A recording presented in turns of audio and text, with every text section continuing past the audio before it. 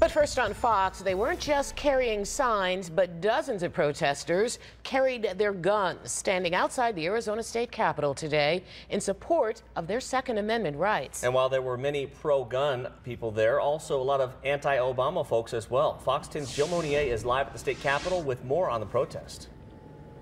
Mark, Linda, this area here between the House and the Senate was packed with people earlier today. This rally, protest, peaceful by all accounts. It ended around 2 p.m.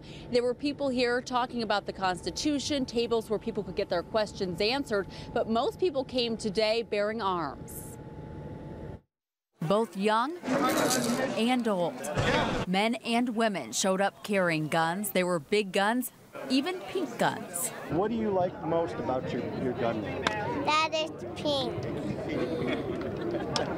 At high noon Saturday, dozens converged outside the Arizona Capitol to rally. Most were there in support of the Second Amendment, protesting any efforts by the federal government to ban certain types of guns and ammo. This is my right, and regardless of what the government does, the bad guys are still going to get the weapons and the good guys are going to be defenseless. Keeping guns out of the hands of law-abiding citizens doesn't do anything to decrease crime or deter crime at all. It's important for the people to be able to have their own arms when our government gets out of control, and they're not far from that now. Signs read pro-gun, anti-Obama, and impeach Obama. While many were there just to support the Second Amendment, others stood at the Capitol to voice their opposition to President Obama in general. Obamacare is wrong. I mean, you just name it and it's, Political host and commentator Claire Van Steenwyk says people taking time out of their weekend to march on the Capitol should send a message to all lawmakers. This is important just as the grassroots citizens.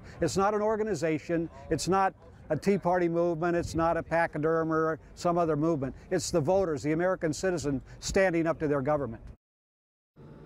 And a similar rally was held in Denver today where just 22 people showed up. The president was in Illinois yesterday speaking on gun control. He says he realizes not everybody agrees on every issue, but he believes the proposals deserve a vote in Congress. Reporting live, Jill Monier, Fox 10 News.